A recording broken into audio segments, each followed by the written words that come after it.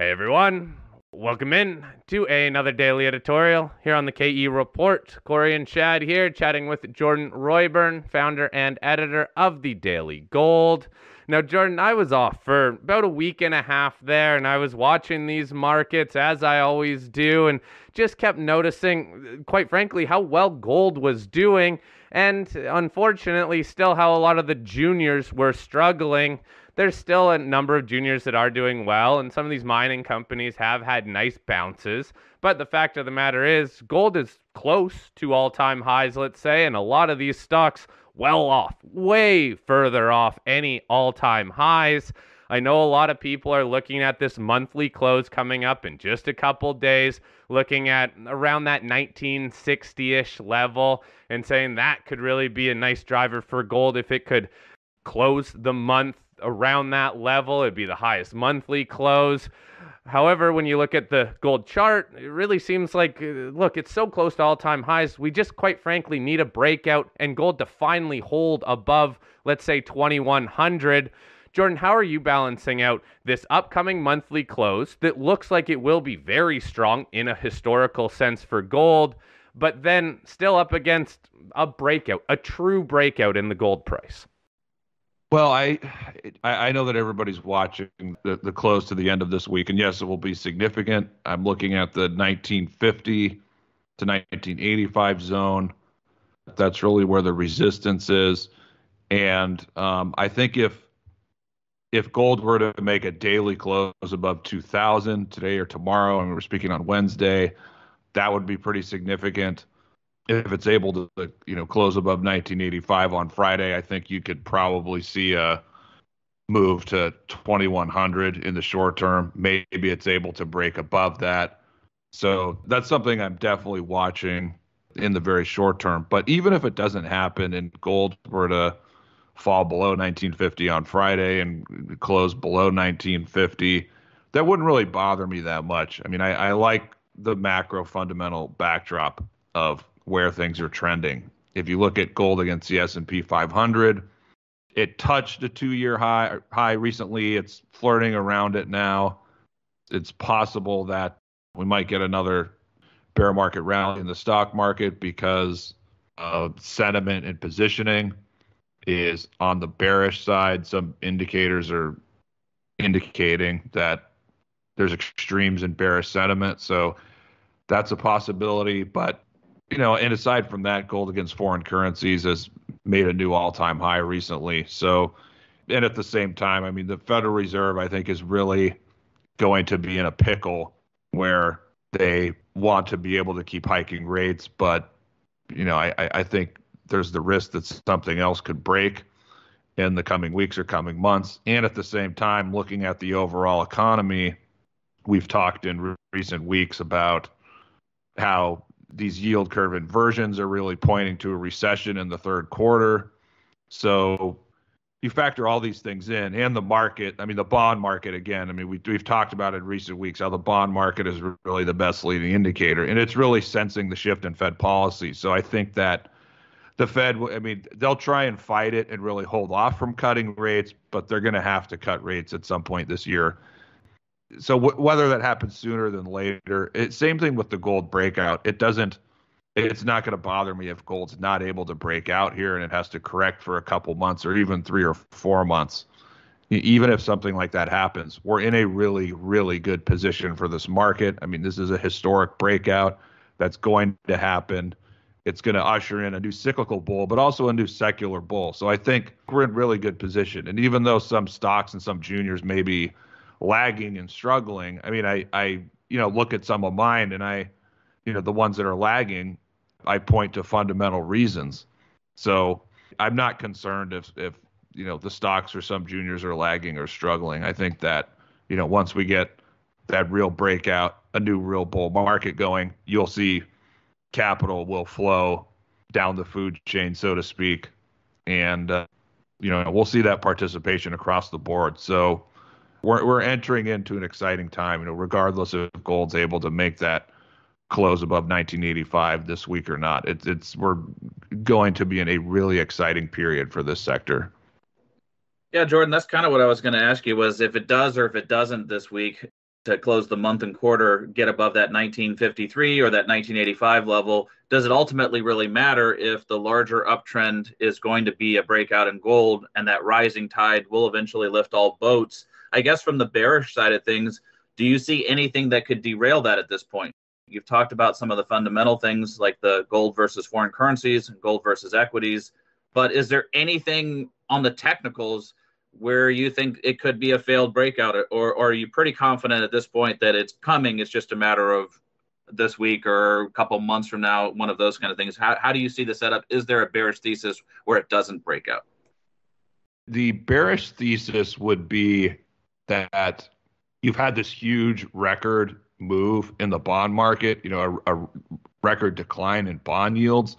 And so the bearish thesis would be you've had way too much capital come into the bond market in a short period of time, and that you get some kind of reflex rally in yields over the next couple of months, and that coincides with nothing breaks in the next couple months. So maybe in that scenario, the rate cuts get pushed back towards the end of this year.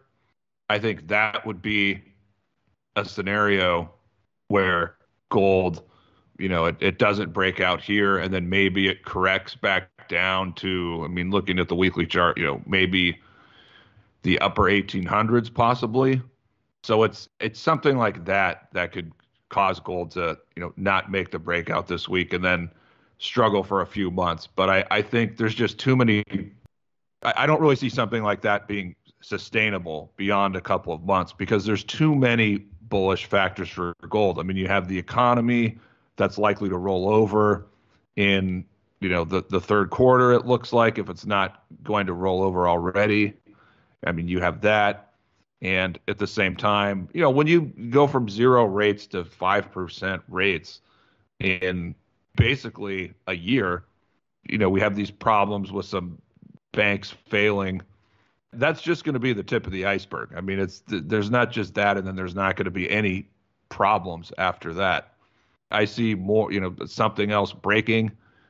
Maybe multiple things are at risk of breaking over the coming months. And then at the same time, you have the potential issues with the economy and the Fed having to shift policy. So I just think that what we've seen recently is just a small preview of what could be coming over the months and quarters ahead. And then if we look at gold technically, I pointed out the relative strength, and it's rallied back to the 2000 resistance area.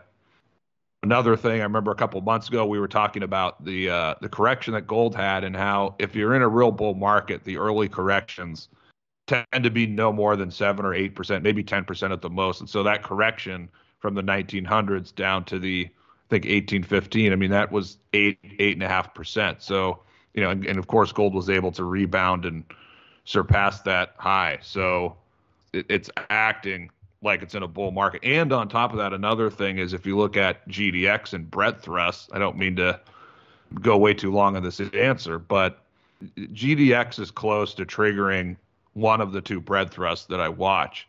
So that's another really strong indicator. Of course, if gold makes the strong close, we'll trigger that breadth thrust and definitely probably the other one. So there's just too many technical and macro fundamental factors that are lining up in favor for this market. But, that being said, I think I did make the case with, you could get a reflex rally in bond yields and maybe nothing breaks for a couple months. I think that would be the bearish case for gold.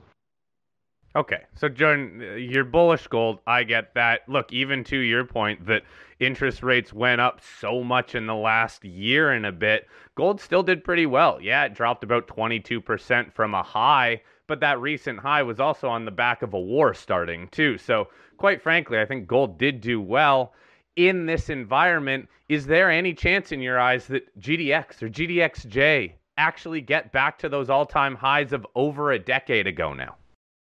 Yeah, they will. They'll get back to those highs and go much higher. Of course, it depends on your time frame. I'm just pulling up a chart because, it has been a while. We've been in a secular bear market. So GDX, basically, if it doubled from here or went up about 97% or so, or 95%, it would be at a new all-time high. Yes, I absolutely see that happening. I mean, again, we're on the cusp of entering into not only a new cyclical bull market for gold, but this is a new secular bull for gold as well.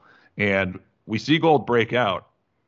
This move is not going to stop at 2,600 gold or 3,000 gold, which is the first measured upside target. Whenever we make that breakout, I think gold has a chance to double in the 2 years that follow. And in addition to that, depending on other factors, that the breakout move and run that might go a little bit even beyond a doubling. And if you see that sharp of a move, within 2 or 2.5 years, there's not going to be that much cost inflation to keep up with that.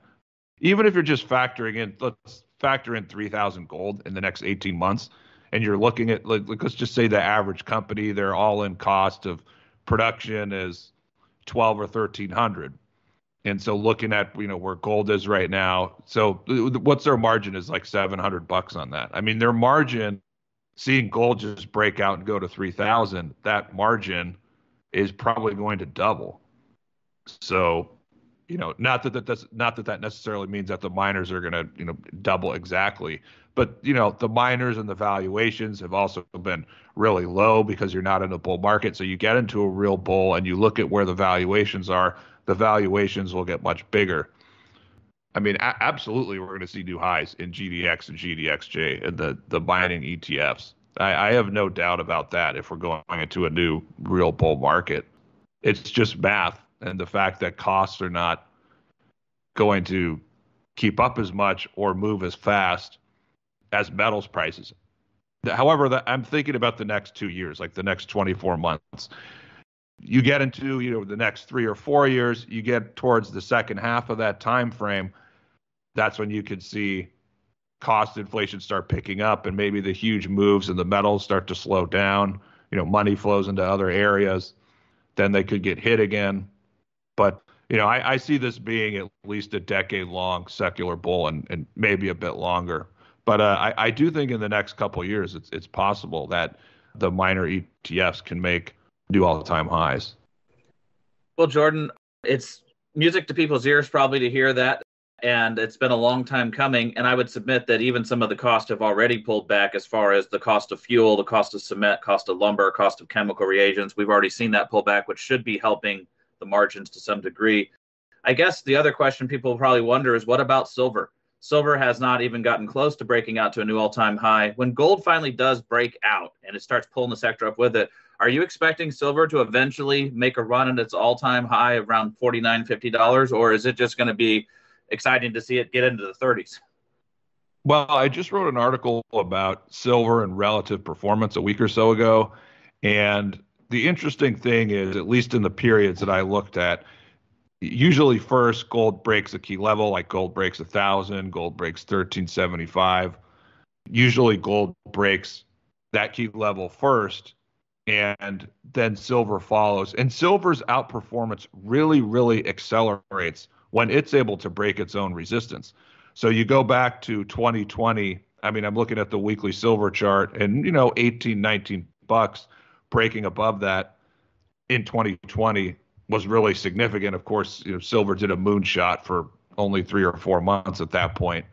And it was really, really outperforming in terms of the ratio. The same thing happened in the end of 2010 when it had that huge breakout. I'm looking at the chart. I mean, nobody remembers how fast the move went from like $18 to 50 in 10, 11 months or so. So when silver breaks a key resistance, that's when its outperformance really accelerates. But, typically the silver stocks will probably sniff that out and lead beforehand. But looking at silver here and now, it's that, 26, 27, 28, that zone of resistance is really, really significant. And I think that if silver, we get into a new bull market, if and when silver is able to break that level, that's when you'll see outperformance really accelerate. So silver from here, going from 23 to, 27, 28, having to break that, like that could take a little bit of time. That's going to be a grind because of all the supply at that level. But if silver is able to punch above 28 with a weekly or monthly close, then you can see it move more aggressively. It gets into the 30s, 35, 37, fairly quickly.